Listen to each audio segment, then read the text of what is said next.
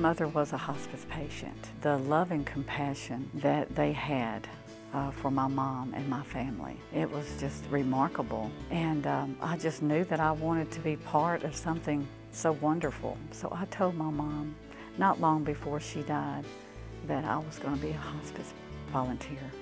I would like to think that she's very happy about my choice, that she's proud.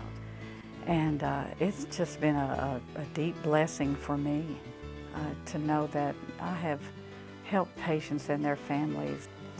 If it's impressed upon your heart to be a volunteer,